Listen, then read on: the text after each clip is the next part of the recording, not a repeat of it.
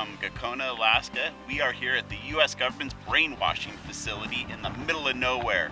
It's called HAARP, H-A-A-R-P. And if you believe in conspiracy theories and fun stuff like that, this is a cool place to check out.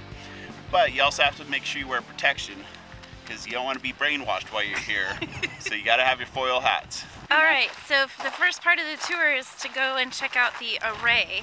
And there are trailers all throughout here, and they have one of them open so we can see what they're doing inside. This place is creepy looking, I'll tell you that. It's totally something out of a science fiction movie.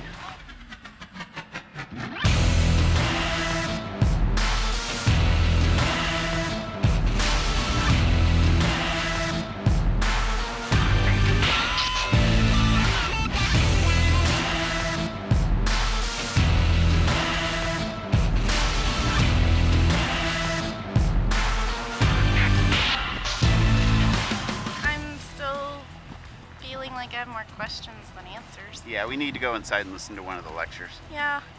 Basically, these trailers house the power that powers up these towers when they send signals out into the to the ionosphere and back. That's basically all we know so far. They've scienced the shit out of it. No kidding. So these hats are drawing a lot of attention.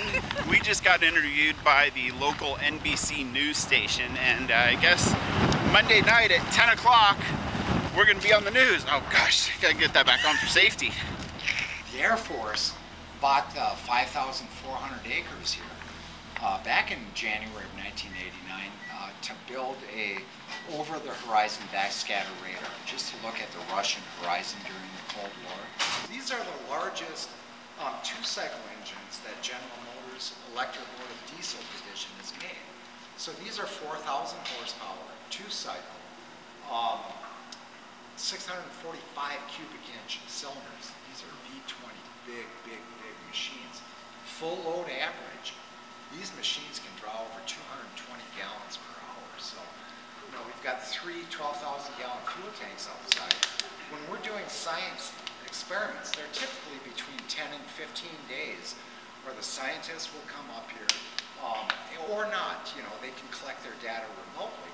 But in a 2-week period, we can go through $80,000, no problem, just in fuel.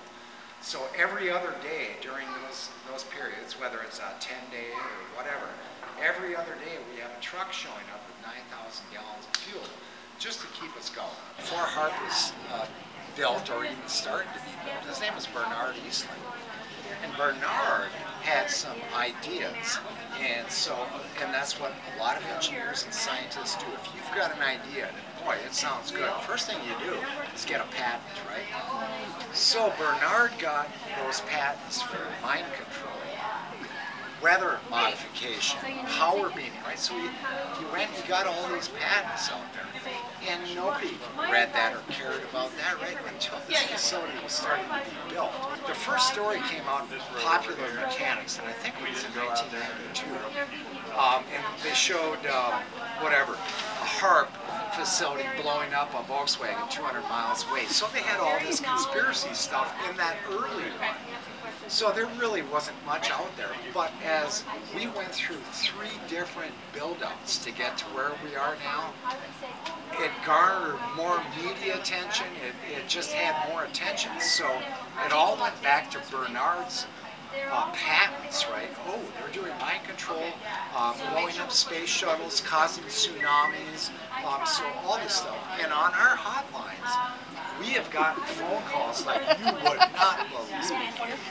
Thankfully, the last one I got was a young lady asking if I could help her to win the lottery. So I'm like, hey, well, that's a lot better than shooting down space shuttles, right? So we just heard Marty speak and shared a bunch of useful information about HAARP. You can tell he's really trying to dumb down his knowledge to speak to the general public. So now we're going into the planetarium. Wow. This is based at the University of Alaska in Fairbanks, and we go around to a lot of the schools there, community. So it kind of floats around based on a request basis. I want one. They're pretty fun. They're about $60,000.